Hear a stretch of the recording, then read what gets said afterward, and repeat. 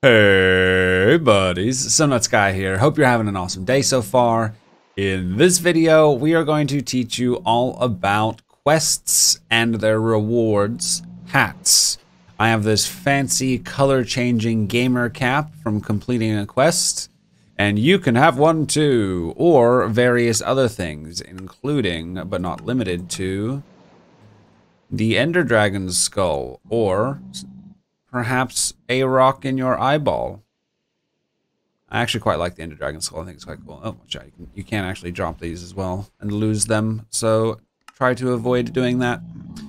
Anyway, cool. So you got quests and you got hats. They're pretty nifty. They're pretty cool. So first things first, quests can be found here in the top left of your standard inventory.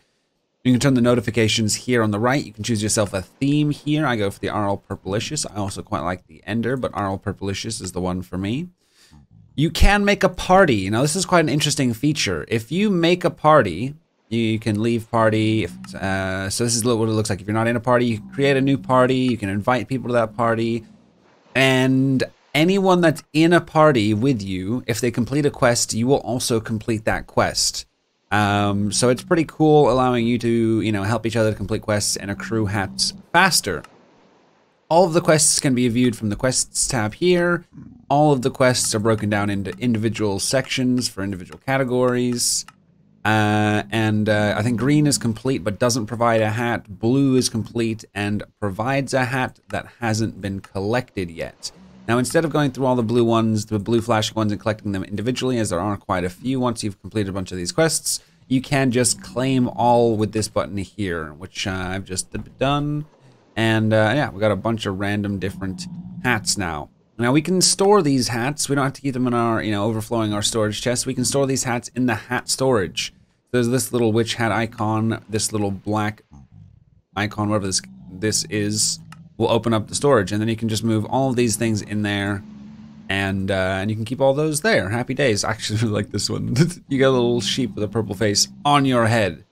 Yeah, man. Quests and hats. It's really simple, and I think it's a really cool addition to RLCraft because it gives you, an additional objective. Once you've maybe completed the endgame bosses, you've completed the lost cities, you've completed pretty much everything, you can go out, and the completionists in you can go out and, get all the different hats, complete all the different quests. It just gives a nice little additional end game objective, which I think is really, really nice. Plus, the hats are quite fun. If you're playing on a server, you can, show off your personality, show off your style with some random hats. I know a lot of the guys on my server have been really enjoying the different hats that there are. There's some really goofy, funny ones. Literally, some are like as big as the character. It's hilarious. I mentioned my server. I do run an RLCraft 2.9 server. You guys would be welcome to join. And there's, you got to earn 3,000 channel points on the Twitch channel, which is twitch.tv/SomeNutzGuy. Earn the channel points, redeem the whitelist of the channel point redemptions, and you'll be able to join us. Alrighty, man. If you liked the video, give it a thumbs up. If you'd like to see more videos like this, consider subscribing. And I did my outro in a backwards fashion. It feels kind of weird, but I hope you guys have an awesome rest of your day. Take care.